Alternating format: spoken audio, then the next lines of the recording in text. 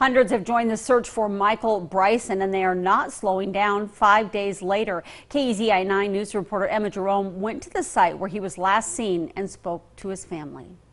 At this point, we have no good leads to follow up on.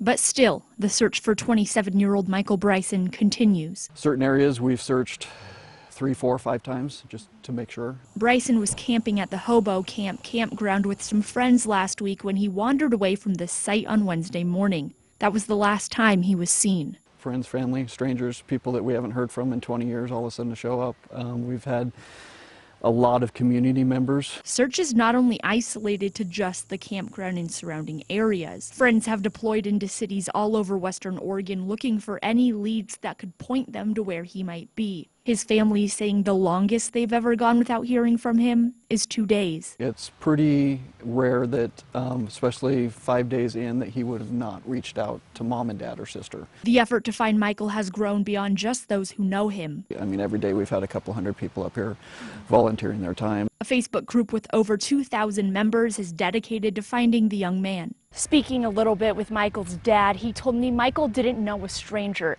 He was friendly and kind to everyone that he met.